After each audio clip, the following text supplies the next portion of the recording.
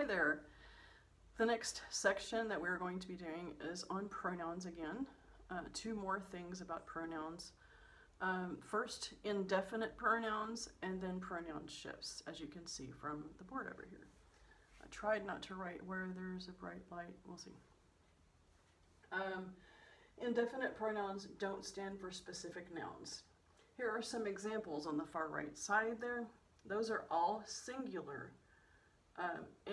Anybody, anyone, anything. That's what that means over there. Another, each, everybody, everyone, everything. None, nobody, no one, no thing, nothing.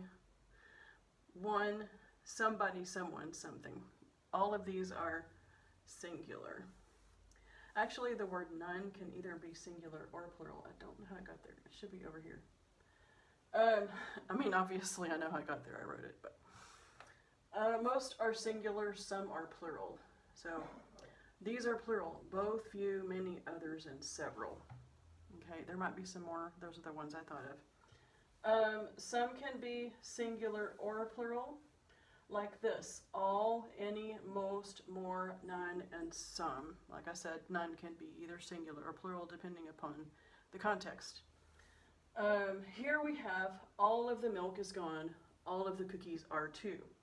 So when you are talking about a non-count noun like milk, you would use the singular form. So all of the milk is gone. And if you are talking about something that is a count noun and it's plural, then you would need to use the plural to go with the antecedent.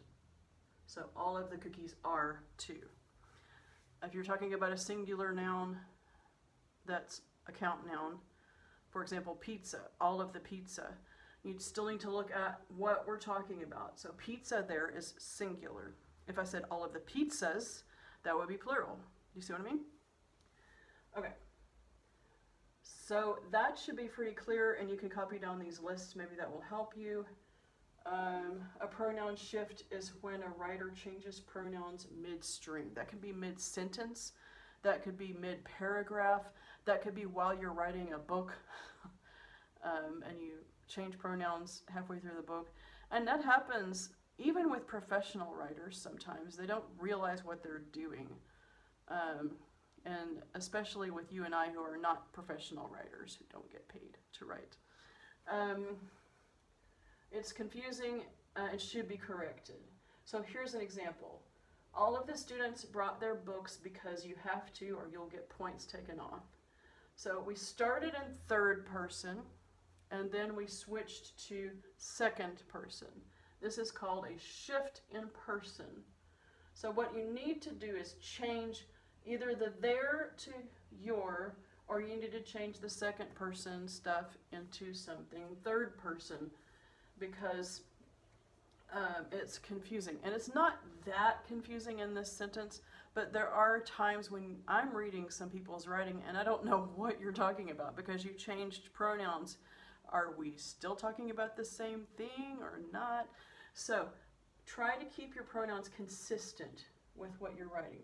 This is correct. All of the students brought their books because if they didn't, they would get points taken off. Okay? So now we have their and they, and it's all third person.